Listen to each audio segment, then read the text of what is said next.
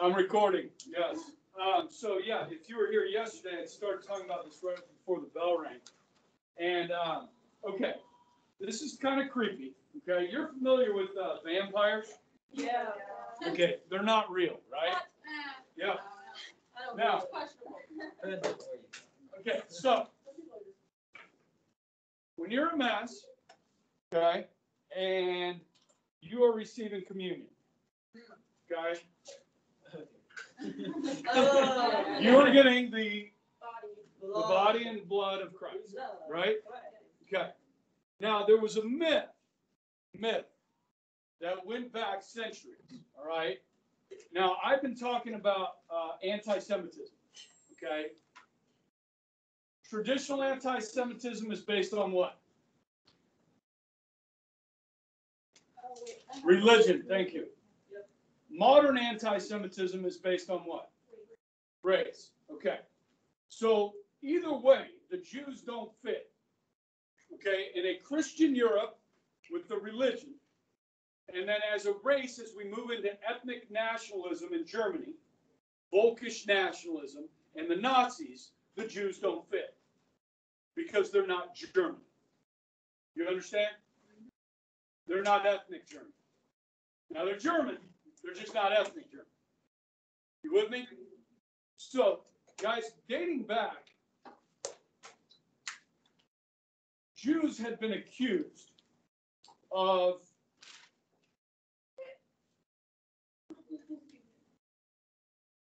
doing some horrible things. Okay? And this is based on the view that Jews hate Christianity and that they're not truly human. And they need remedies because they're not truly human. And that remedy is the blood of Christian children. Now, as I was explaining to my students, you've heard of kosher foods. Okay, kosher meats. So if you are Jewish, okay, and you're going to eat meat, the meat has to be prepared a certain way. The animal has to be killed a certain way.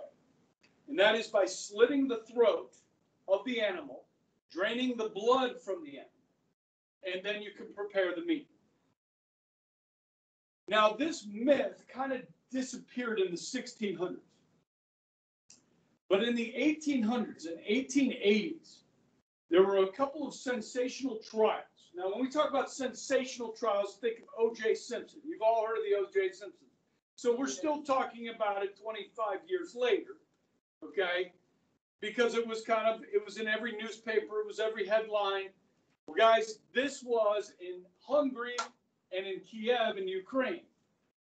There were a couple sensational cases where it was thought that Jews had abducted Christian children and murdered them for ritual purposes, okay? And they went to trial.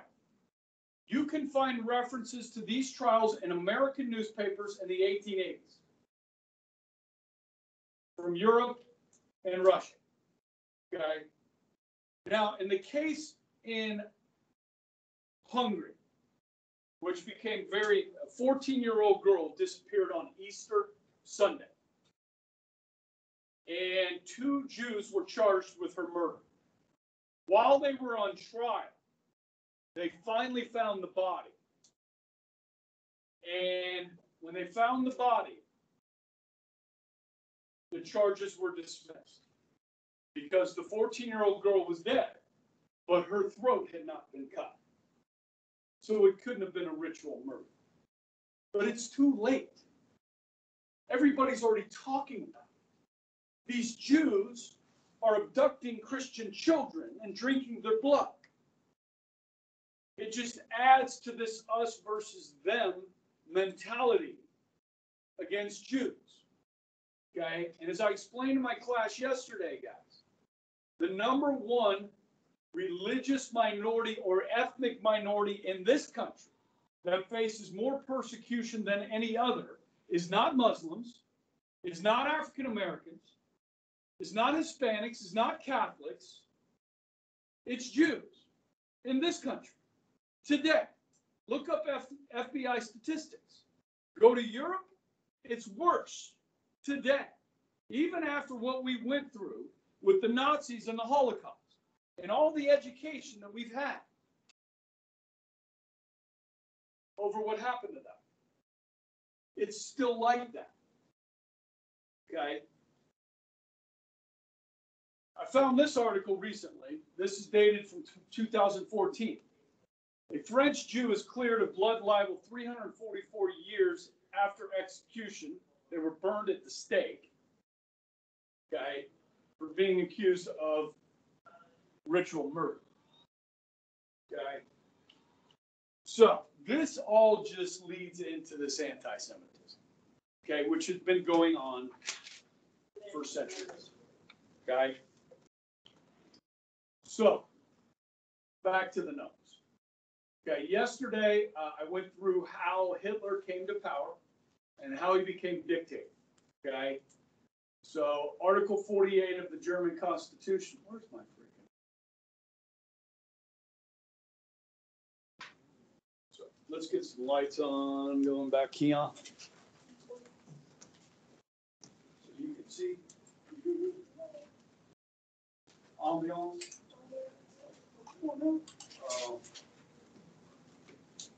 Turn that little button on. Long. Gosh, that seems small. You guys have better eyes than I do because I can't see that. From back there. Okay.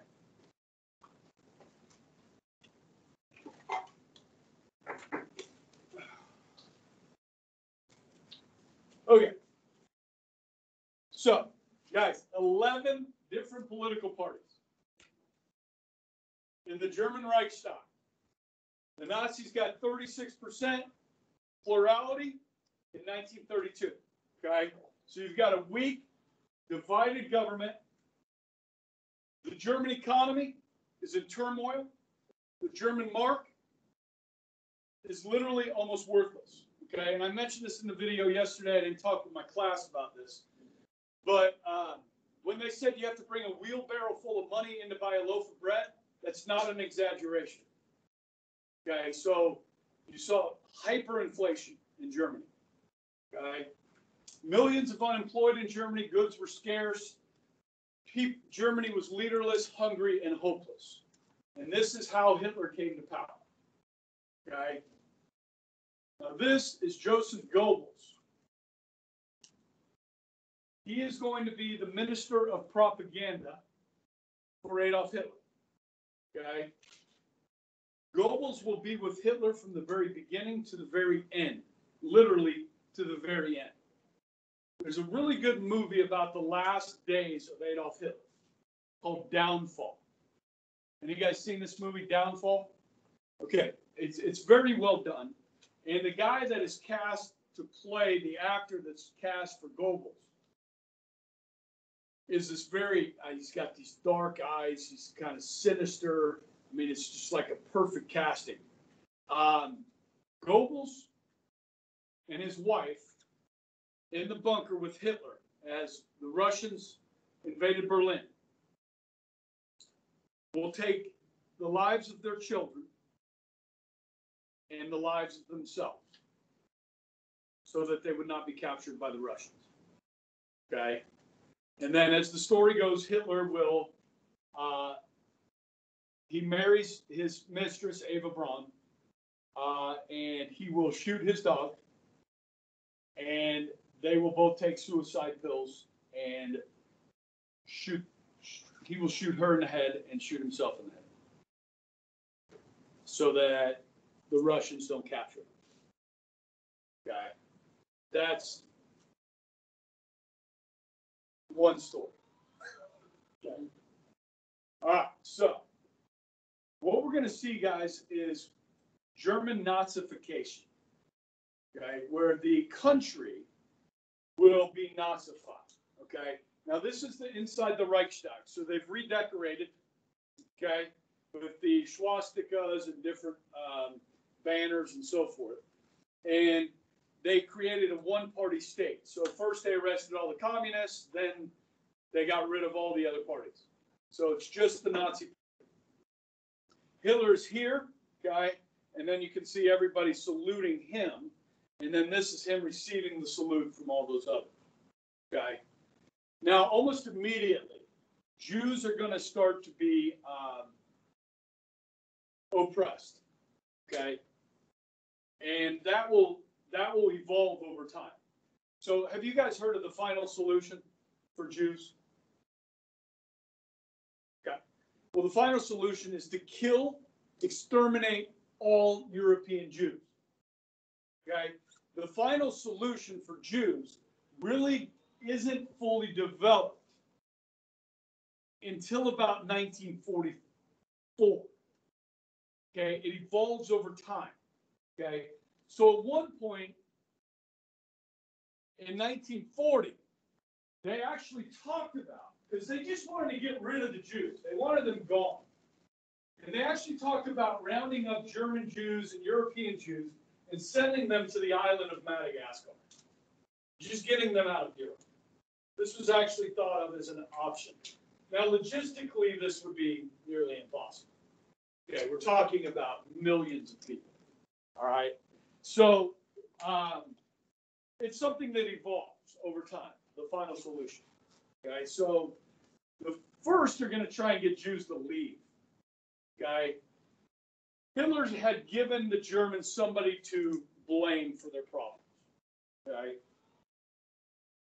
You guys can't read that.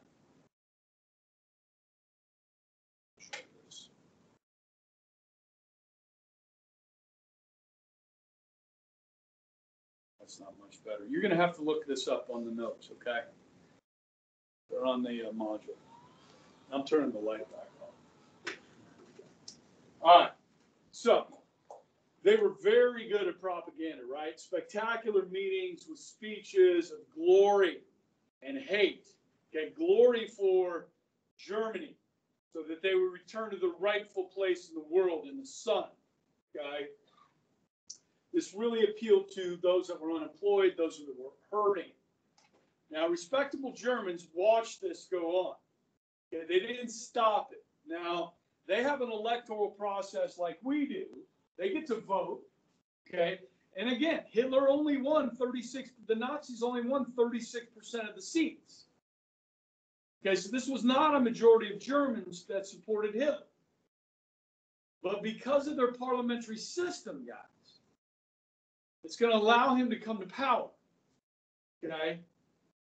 His thugs wearing brown shirts would beat up opponents, assassinate enemies, and then they would start building concentration camps. Okay? Now, these concentration camps weren't just for Jews. They were for anybody that was anti-Nazi.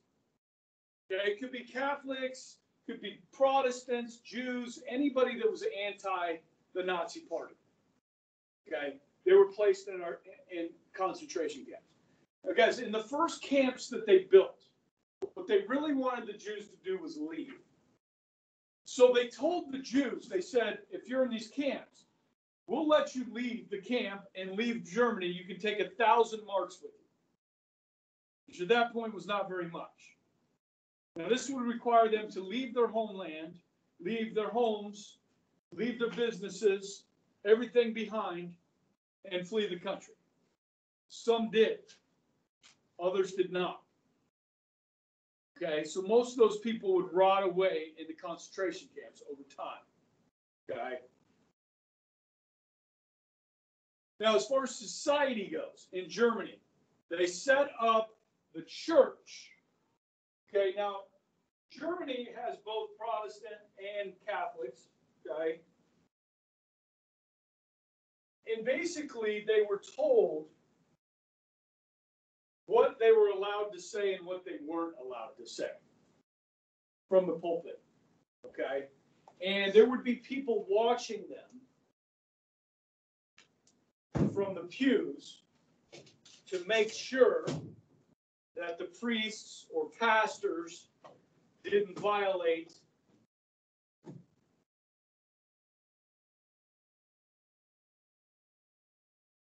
this whole thing. And oh, look at that. Looking at me right over here. This is what I'm looking for right here. Okay.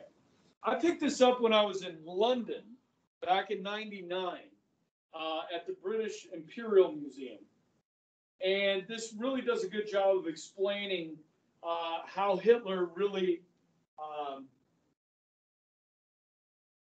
brought the Nazi ideology into everyday life for the Germans. Okay. I want to cover a little bit of this with you. Ooh.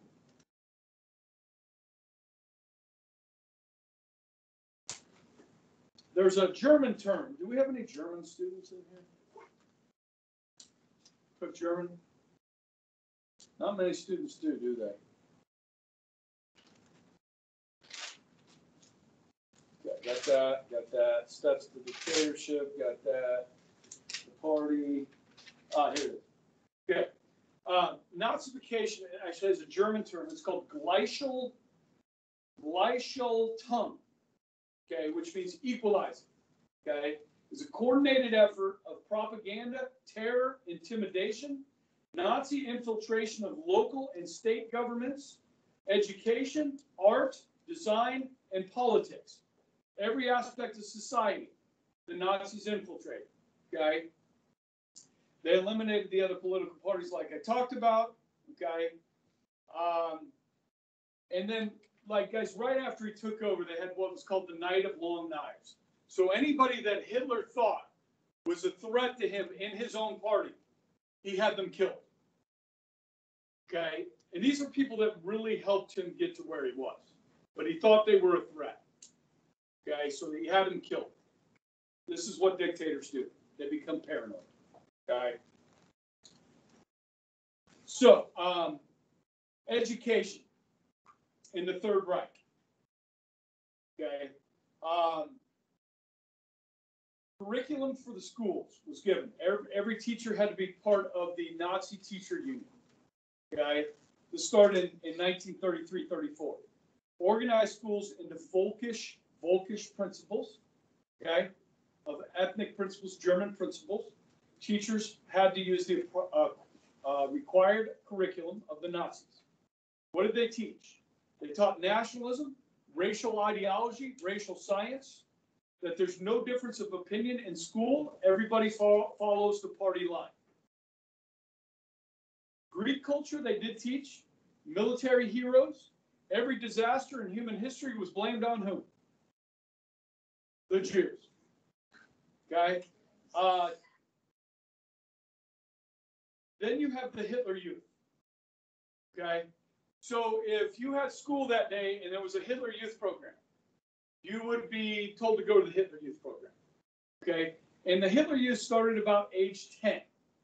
Okay? So the boys would go, okay, from age 10 to 18, all German boys. By 1936, it was mandatory. In 1932, they had 100,000. Okay? But by 36, it was mandatory. From 10 to 14, the boys would have intense indoctrination. Okay? They would play war games, do recycling, physical fitness, that sort of thing. Once they turned 15, they would learn how to repair engines, learn how to fire weapons, learn how to march. They do things like teaching them how aerodynamics, how to fly planes, that sort of thing. For the girls, you had 10 to 14, which was called Jung Modell. Okay. And for the girls, they would just teach them things, they teach them things like how to cook, how to care for children, that sort of thing, because they're training them to be mothers. Okay. Because after the age of 14, they're expected to get married between 15 and 17 and start having children. What they're doing is they're having children for the fatherland. The more children they have, the more soldiers Hitler will have. The more boys they have, the more soldiers they would have. And they actually had contests about how many children they could have. And if you had a certain number of children and a number of them were boys, you actually got to have dinner with the Fuhrer. The Fuhrer, the leader, Adolf Hitler. Okay? Now, they were very strict about premarital sex and stuff like that. Morality, they were very strict. Okay, so from 17 to 21, for girls, for women, young women, is Glaube and Schönheit, which is faith and beauty. Physical fitness, group activities for the women, and of course, child care. Okay? So because everybody was taught the same thing, basically they replaced family and school with the Hitler Youth. It was anti-intellectual. They did not want you to think for yourself. Do you understand? Anti-intellectual. Okay? The students were equal to the teachers. So if the teachers were not towing the party line, they were told to tell on their teachers. If the parents were not towing the party line, they were told to tell on their parents. Loyalty, unquestioned loyalty to the fatherland and the leader above all else. Community, commitment, obedience, and service. No individuality, no independence, and as I said, unquestioned loyalty to Hitler and the state.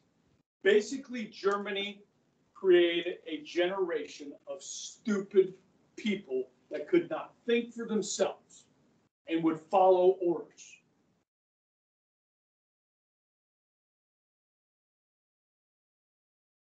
No problem-solving skills. Nobody's thinking outside of the box here, okay? And guys, doggone it, if you look at this country, and you look at all the inventions. Now, are there inventions in other parts of the world? Yes, okay? But if you look at our education system, and the amount of flexibility that teachers used to have in this country, we have so many more controls on our teachers today than we've ever had. All this testing that you guys have to do and had to do over the years, this No Child Left Behind crap, okay? It's destroying education. Okay, you need flexibility in education. You need students to be able to explore on their own, to think outside the box. Okay, if everything is in a box, then nobody thinks outside the box. So if you look at some of our most famous inventors, what did they do? They dropped out of school.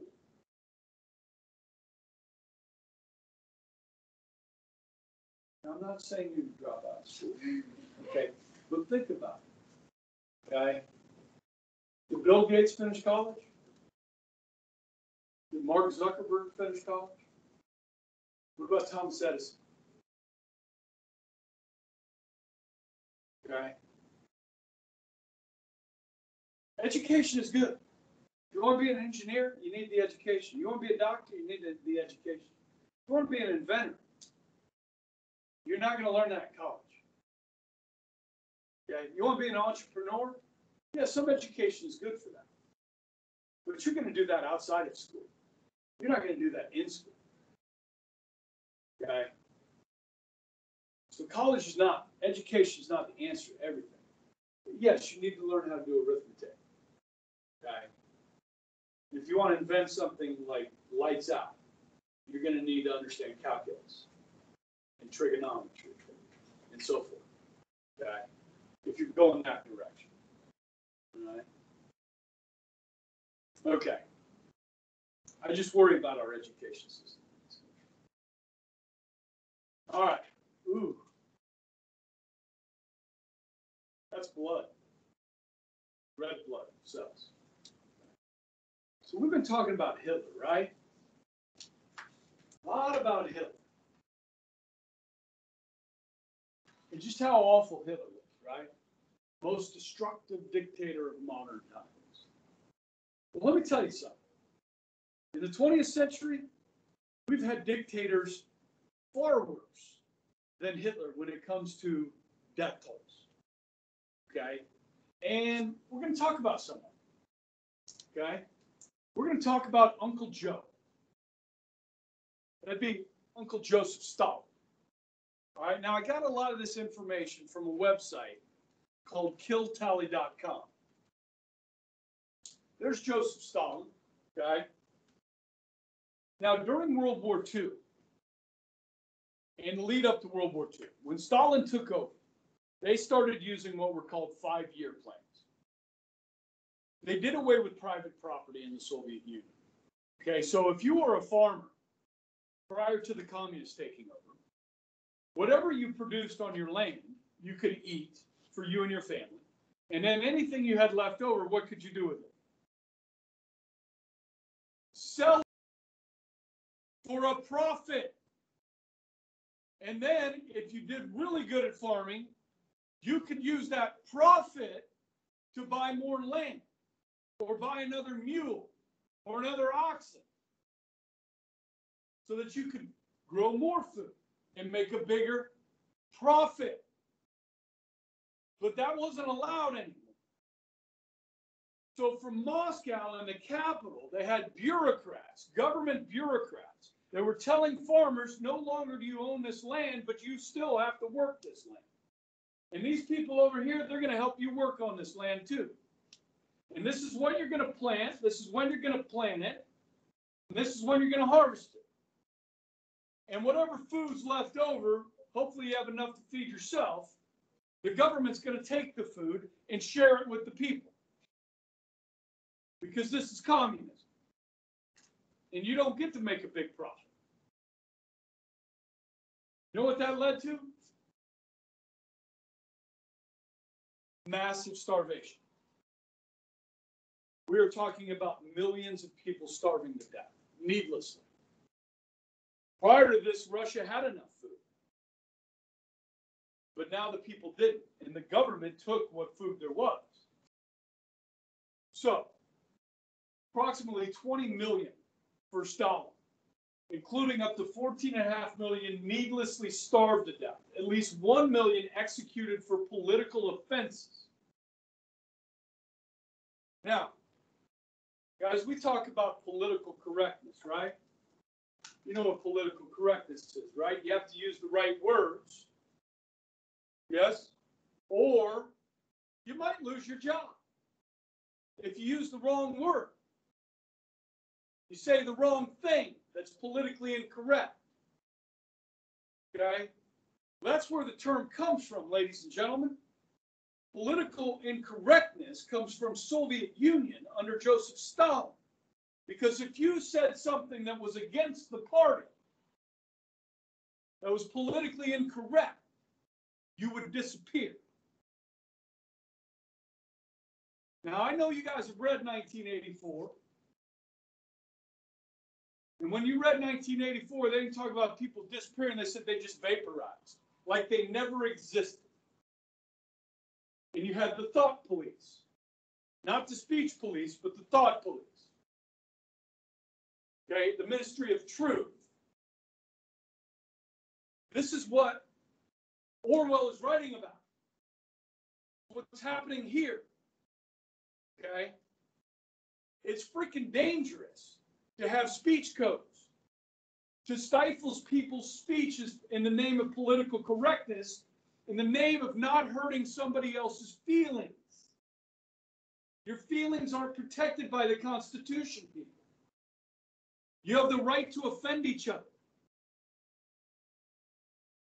It's dangerous when you prevent people from being able to do that. Now, as Christians, I don't recommend you go out and offend people. Don't be kind to others. Okay? But the fact that you're not allowed to is dangerous for mankind. These people often were sent to the Gulag. At least 9.5 million people deported, exiled, imprisoned in work camps. Many of the estimated 5 million sent to the Gulag, never to return again alive. Other estimates place the number of deported at 28 million, including 18 million to the Gulag. We don't know for sure because the Soviet Union was around until 1990, and they didn't really offer up that information to the public. Now, the Gulag is in Siberia. up here.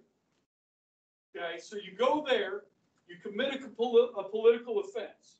Okay, they put you on trial, which is just a show trial, and then they ship you out. They come get you in the middle of the night. Have you heard of the KGB? The KGB is the secret police. They could be anywhere.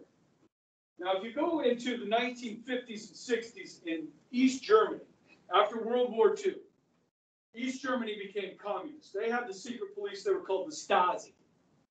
Okay, and they would listen. They would wiretap your home. You never knew who the secret police were. They're secret. Could be your next door neighbor. Could be your sibling. Could be an aunt and uncle. Could be your spouse that is reporting to the government on your activities. In East Germany, when communism collapsed, they opened up the archives so that people could go in and see if there was a file on them by the government, like if the government had been spying on them. And then they could find out who was the government's contact that was spying on you. If people found out that their best friends, their neighbors, and even their spouses were spying on them for the government. Yeah, that hurts some relationships there. Okay, they opened it up. Now in the Soviet Union, they didn't do that. Okay, do they have the secret police in China right now? You better believe they do. Okay, when we went and adopted Lily, we had to spend 2 weeks in China. Okay, and the first week before we picked up Lily, we were in Beijing, the capital. And it was the Chinese New Year, so there were tons of people out. Because Chinese people doing what we were doing, going to all the tourist spots. And we were going to we were in the Forbidden City, and it was a bunch of, white Americans. And we had a Chinese tour guide. And so we're going around, and she's showing us all these different things and explaining them to us in English. And then this woman walks up, this Chinese woman. She's got on a black leather coat. Long one down here. Black boots, guy dressed all in black. And she's got this stern look on her face. And she just starts hanging out with our group for about 30 minutes. And I could tell our interpreter, our tour guide was nervous because this woman was standing with our group. And I'm talking to this other guy from Texas. I'm like, dude, who's the dragon lady? She was probably secret police. Okay? Making sure that tour guide was, not saying the wrong things. Okay? I don't know about you guys. I don't want to live in that society. Okay? This stuff's dangerous, and it leads to the deaths of millions of people.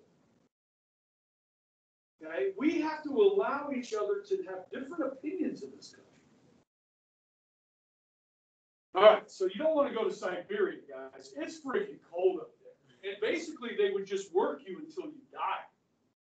I mean, at one point, Stalin's trying to build a canal from St. Petersburg to Moscow. And they're just bringing in workers. And they're just working them, and then they die, and they just bury them in the dirt next to the canal. One after another. Just work them, bury them. I mean, it's harsh. Okay? So Stalin is responsible for way more deaths than Adolf Hitler. Well, why don't we talk about Stalin more? Why don't we talk about the communism? Because, guys, in China, there's another leader named Mao.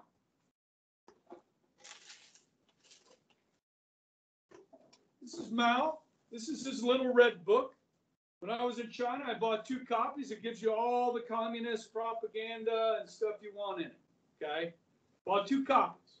One for me, and one for the only person in this school that's ever fought against communists.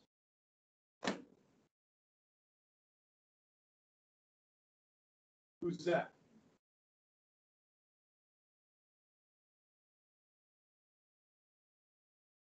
No. Coach Lovon. Okay? You guys know Coach Lovon? Did you guys know he fought in Vietnam? Did you know he was an Army Ranger in Vietnam? You ever see a movie about Vietnam and the helicopters? You know, they bring them in on the helicopters, they get off and they fight, and then they get back on the helicopters, hopefully alive. He was one of those guys. Okay, he was drafted, living in Hays, Kansas, going to Fort Hays State. Got drafted. Okay, he spent 2 years in Vietnam. Okay, he's still suffering the effects of that. Okay, so I brought him a little red book. Okay, Mao in China. We don't know for sure, but estimates go as high as 80 million people. You had the Great Leap Forward after the communists took over in 1948. And then in the 60s, you had the Cultural Revolution. Guys, you have to change the culture if you want people to believe something. Okay? So they had to get rid of people that thought differently.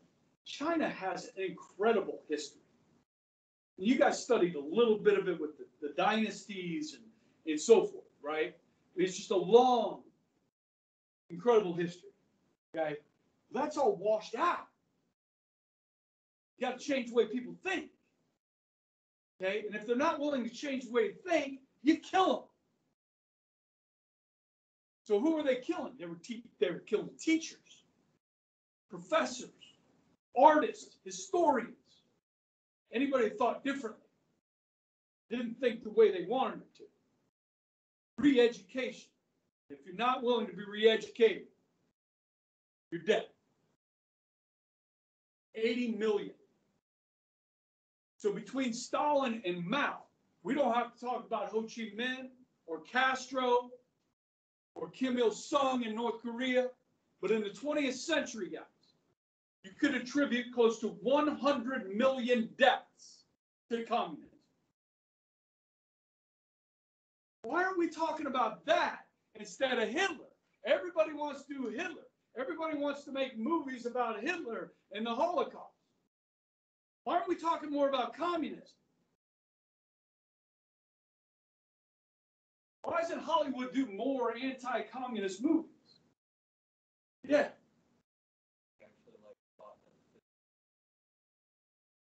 We did. We fought a physical war against Hitler. We fought a physical war against Korea and Vietnam.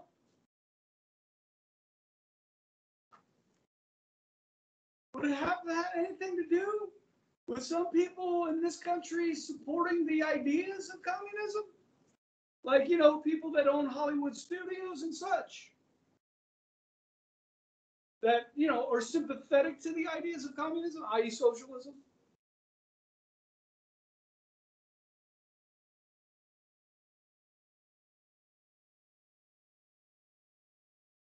Who owns the major Hollywood studios? Do you have any idea?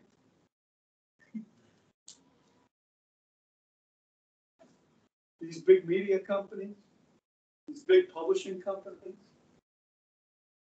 You ever heard of DreamWorks? You ever watch a movie done by DreamWorks? You know who owns that? Who?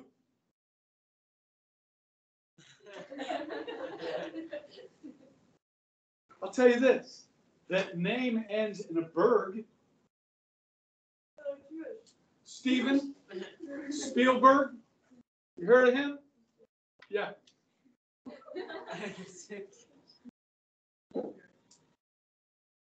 Guys, Jews have done very well in this country. And they want you to remember the Holocaust.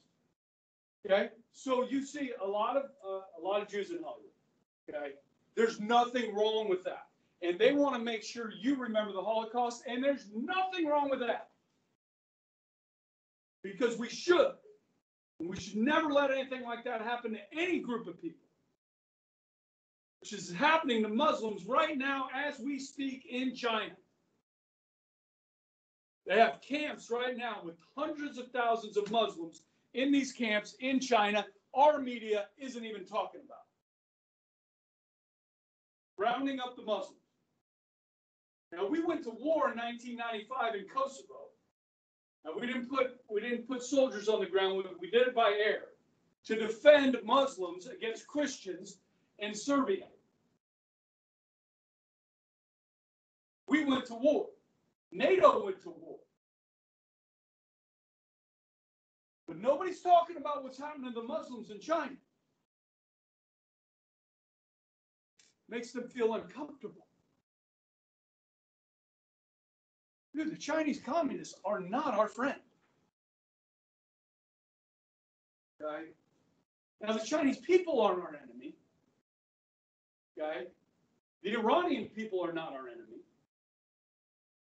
But people have to wake up. I mean, our media in 1930s and 40s barely covered the Holocaust. And they knew it was going on. You go back and look at sightings of the Holocaust during the war by the New York Times, which is our paper of record.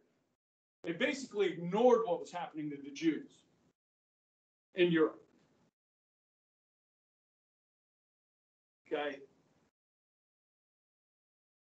That's why I'm spending time on it, because nobody else will. Thank you very much. Sorry. It just pisses me off, okay? All right, let's talk about this guy. Prince Yasuhiko Asaka, okay? And we talked about this early, and I think a couple of you might be reading the book, The Rape of Nanking, yes, okay? And so this was the guy that was in charge, all right? Now, I know this number fails in comparison to Stalin and Mao and Hitler, okay? But the methods that were used here and the sure atrocities against civilians here and women here should be noted. Now, I think I might have mentioned this, but it's worth mentioning. The Japanese believed in their own racial superiority. They thought they were superior to not all just Asian people, but all people. Okay? This is Emperor Hirohito. In the Japanese culture during this time period, Hirohito is a descendant of the sun god. Okay, so he is a godlike figure. These people will become fanatical, the Japanese. You want to talk about brainwashed? These people are brainwashed. This will become a very militaristic, rigid society in Japan. And they, as we already know, in 1931, go on the warpath, yes? In China, okay? And then you got Mussolini. Kill tally, about 400,000 Italians were killed during World War II. And I will talk about soon the invasion of Ethiopia by the Italians, okay? Which is basically a massacre, okay? Mussolini talks about building a new Roman Empire, okay? And he's going to try out his military on the Ethiopian people, okay? He's a thug. He's not harmless, though, okay? And, of course, he's going to join forces with Adolf Hitler for his own convenience. 35. All right, guys, sorry. Let me just look at this next slide and see what it says. Oh, this is Hideki Tojo. He's going to come to power of the Japanese military in 1940. And he will be the guy that gets permission from the emperor to attack us at Pearl Harbor. Tojo. This man will be executed for war crimes after the war. Okay, yeah, so next lecture. Thursday, okay, I'll be talking about Ethiopia, okay, the invasion of Ethiopia, which is here, okay, and the continued expansion of the Japanese in China, okay, and then we move forward, just foreshadow a little bit here, okay, we're going to be looking at Germany, the Spanish Civil War, okay, and then American foreign policy as it pertains to what's going on overseas. Okay? Oh, all right. I get a break. See you guys. See you Thursday.